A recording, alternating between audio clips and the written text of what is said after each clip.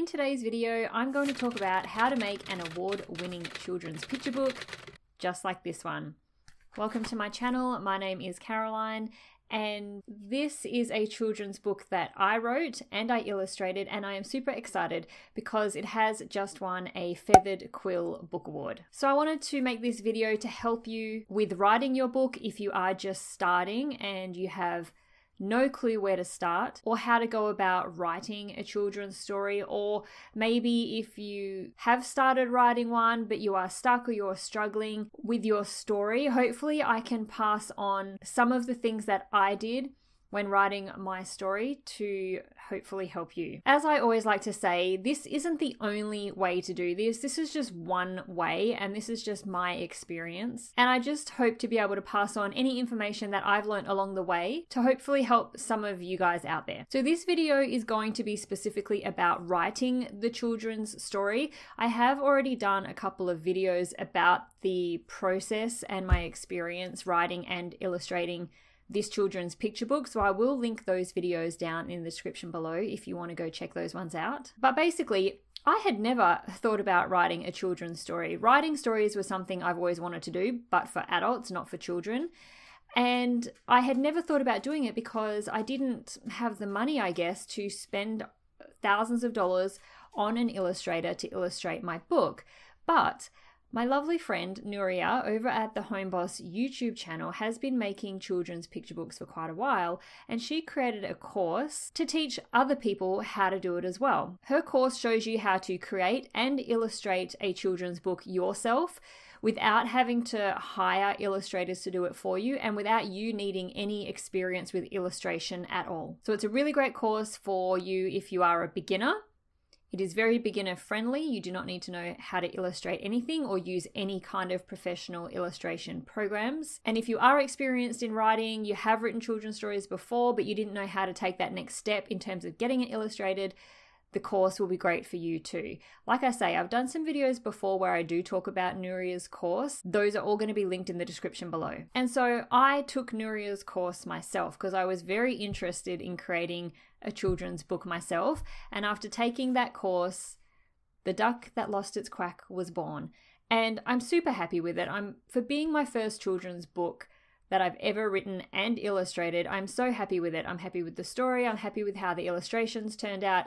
Everything to do with this story I love. And while it's not perfect by any means, there are definitely some things that I can improve upon from what I have done with this book. It was such a fantastic learning experience, and I just plan to make more children's books this year. If you are interested in finding out more about the course, it is called the Children's Book Creator Course, run by Nuria. I'll pop links. I always have links to it in my description box down below.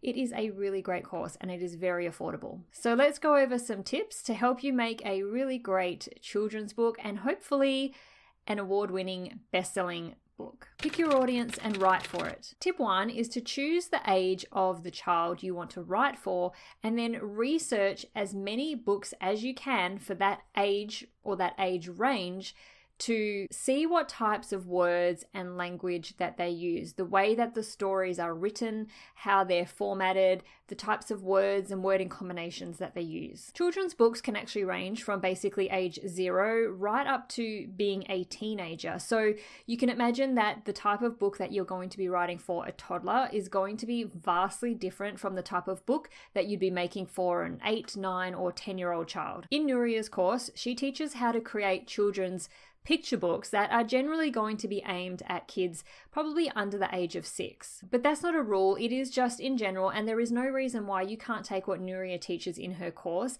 and apply it to books that are going to be created or that you would like to create, perhaps for children that are a little bit older. But even under the age of 6, a book that you would be writing for a 1 or 2-year-old is going to be so different from the type of book that you'd be writing for a 4, 5 or 6-year-old child. Knowing what age that you are going to be writing for is very important because it needs to be easy enough for that child, that age, to understand, but hard enough so that they are actually challenged by the story and they can learn something new from the story. But if you make it too easy or too hard, they will lose interest fast. Let me give you an example. This is a book called Where is the Green Sheep? I would say that this book is aimed at sort of 1, 2, maybe 3-year-old children. Now, if we take a look inside, there are very short sentences that make up the story of this book.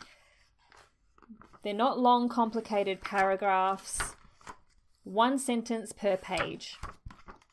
Very easy to understand, or for an adult it would seem very easy to understand, but for 1 to 2-year-old, maybe a 3-year-old, this is quite challenging, learning what these words mean and what the theme of the story is. Compared to this book here, I Need My Monster, I would say that this is aimed at sort of 4, 5, 6-year-olds, and if we take a look inside this one, we'll be able to see there are paragraphs, multiple sentences per paragraphs. There is a lot more pages. I think this book would be about a 50-page book, but you can see that there's a lot more of a detailed story. I mean, look how long that paragraph is there.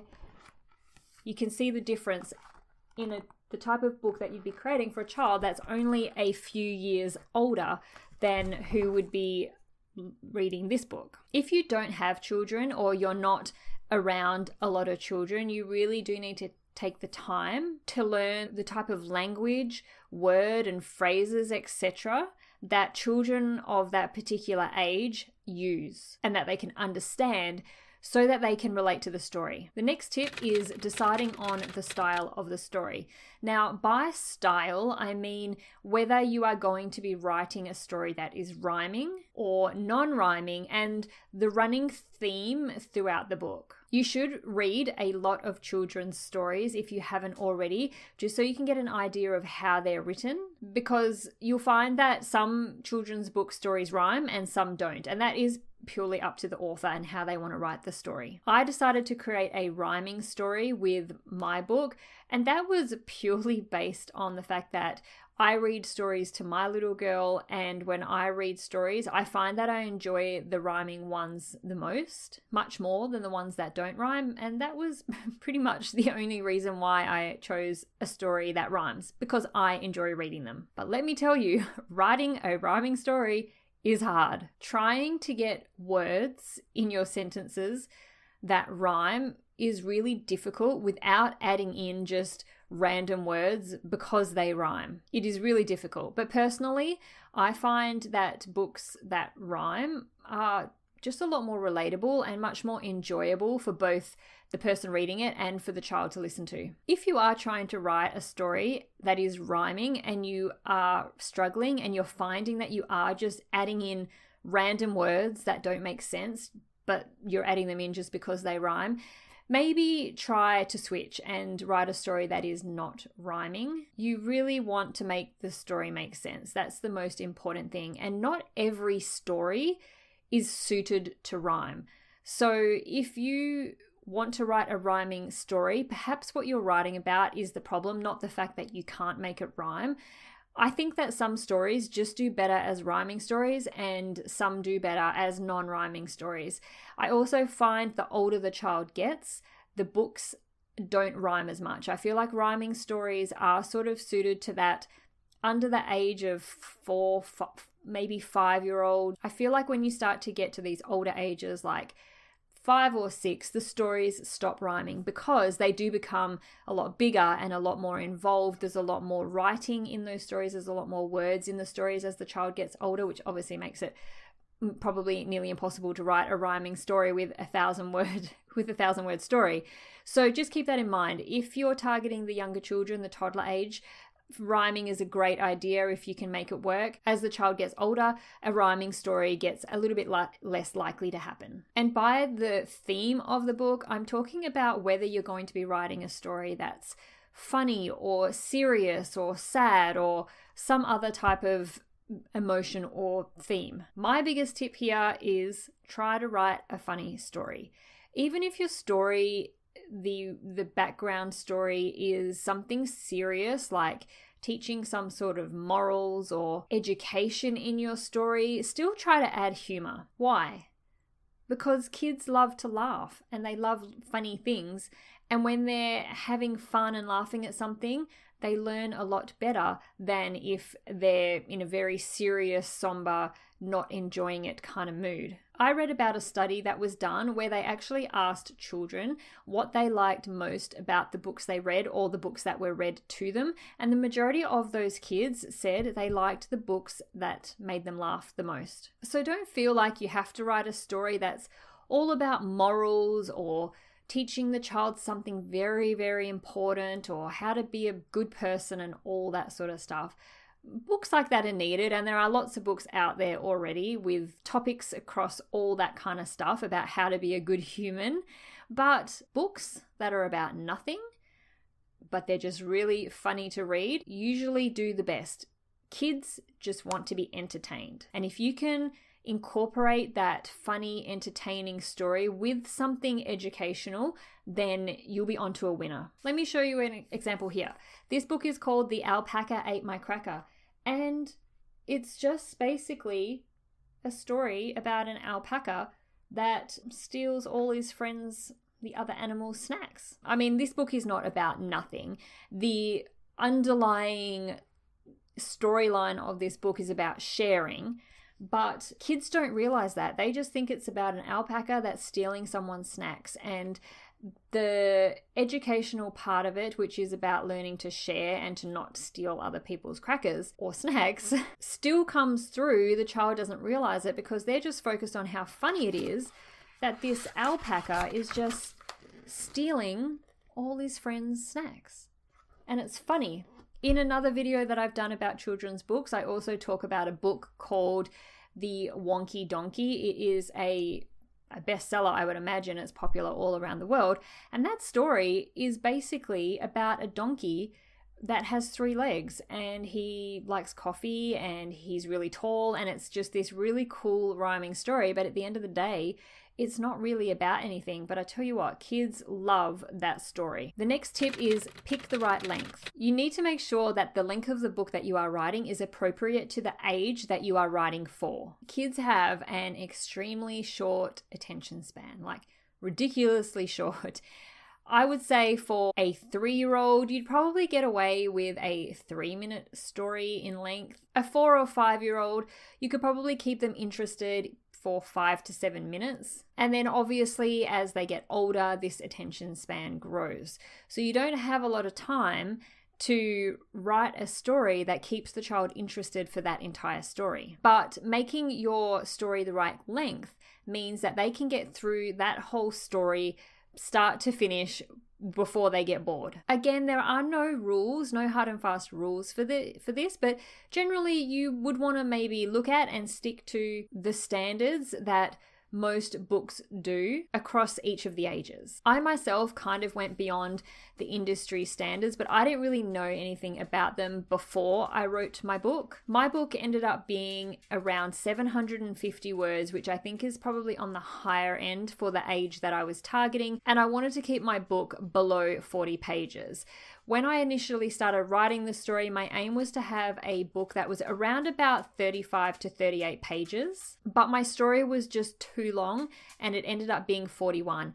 And I actually even struggled to get it to 41 pages. But I wanted to keep it at this page length or lower if I could have, because with Amazon KDP, once my book hit 42 pages being printed in color, the printing cost increased dramatically and I would have lost a big chunk of my royalty to printing. So in hindsight, I would have been better to keep my story a bit shorter, because I do feel like I did kind of fill up some of the pages with text a bit more than I had wanted to. But I know for next time, and hopefully each book that I write will be better than the last. So in general, for kids' picture books up to the age of around 5 or 6, you want to try to keep the word count to 500 or under. As they get a little bit older, say around 6 to 7, the word count increases to maybe something in the 2,000 to 5,000 range. That is such a big difference in word count. But at this age, they become what we call early readers, where they aren't just sitting having an adult read a book to them. They are actually learning to read themselves. So they are doing the reading with usually just an adult beside them to help. So a lot different to a toddler or a younger child who needs to be read to. The next tip is use repetition. Repetition for kids is huge, or humans in general. It's how they learn anything. And using repetition in your story gets them involved. It gives them something to expect. And after a while, they'll come to know those repeating parts and expect them coming. And they love it because they know the story, or they can read the story themselves, or parts of it anyway. It just increases the enjoyment that the child gets from the story. And kids love the stories they think they know. They think they are reading it, but really they've just memorized a particular part of it. And when that happens, they'll reach for that book time and time again to read because it'll become one of their favorites. So pick something out of your story, a line or a sentence or a phrase, a few words that you can repeat several times throughout the story, but make sure that it makes sense. So in my story, there is a duck and she gets lost and she's forgotten how to quack. And she comes across a farmyard full of animals and she goes to each of the animals to see if they can teach her or remind her how to quack. So each animal she goes up to and asks if they can help her find her quack, and each animal makes their own animal noise. And when it's not a quack, she ends up saying, "How will I get back if I can't find my quack?" So I'll give you an example here. So in this particular part, the duck has come across a hen and a rooster. So it says, "Lolly finds Roger the rooster and Harriet the hen. Can you help me find my quack? I'd be forever grateful times 10. Why, yes, I think I have a clue. Roger the rooster ruffles his feathers, sticks his nose in the air, and crows an ear-splitting cock-a-doodle-doo." Then she says, "Thank you for trying. You have an impressive cock-a-doodle-doo, but how will I get back if I can't find my quack?" And so that line gets repeated after every animal that she comes across and asks to help her find her quack. And my hope is that that becomes the memorable, repetitive part of the story that the child can expect and read along with when that part comes up. I'll show you another example going back to The Green Sheep. This is a massively, massively popular book, a bestseller, and it's very simply written. But basically the way this one works is it just says things like, here is the blue sheep, and here is the red sheep, here is the bath sheep, and here is the bed sheep. But where is the green sheep? And so then the next little section is the same thing. It goes through a few different things, and then, but where is the green sheep? And it does that quite a few times, and eventually the kids know that they've got to there's going to be a part coming that says, but where is the green sheep? And my daughter loves this book, and she loves saying, where is the green sheep? Until the end when they find the green sheep. Okay, next tip is keep it simple. And I mean simple according to the age that you are writing for. And that's where all that research that you should be doing into your target age will come in. Don't overcomplicate your story by adding too many elements or too many characters or multiple themes or multiple things that you want the child to learn from reading the story. Just pick one so that the reader's not overwhelmed by the amount of things that you're kind of throwing at them through the story. One theme, a couple of characters. You don't need to have a massive range of characters, and just sort of one underlying theme, I guess, that is what you want the child to ultimately learn from your story. Use simple dialogue because kids don't understand big words or words with a lot of syllables in them. The way that they speak is very simple, short sentences, usually words with maybe one syllable, two maybe at the most. So your writing and the way you write your story should also reflect that so they can understand your language. You also don't want the storyline to be too complicated or too long-winded. Otherwise, the child will just lose interest because they just don't understand what's going on and they can't follow the story. If you are going to be writing a story that has some sort of underlying educational element, some sort of moral education element to it, make sure that you are going to be writing about something that the child will understand for the age that you are writing for. For example, a 2 or 3-year-old most likely won't understand a story that's trying to talk about or trying to teach about something like honesty or empathy because they just haven't developed that skill yet. And so because at that age, it's something that they're just not going to understand. But maybe something like learning about their manners, saying please and thank you, or maybe something about learning how to share. Those are sorts of things that they are learning at that age, and it's something they can understand and relate to. And one last little tip, make sure your story has a happy ending. Kids don't want to be upset or sad at the end of a story, and parents definitely do not want their kids upset at the end of a story. So give your story a happy ending. I hope these tips have helped you with being able to start writing your own children's story, or finish one that you have maybe already started but got stuck somewhere along the way. If you are interested in taking Nuria's children's book creator course, where you will learn how to create, write, and illustrate a children's picture book, like I say, I always have links to her course in the description box below. And if you did think that this video was helpful, please give it a thumbs up to help my video get out there and hopefully help more people to write children's stories. And I'll see you in the next video.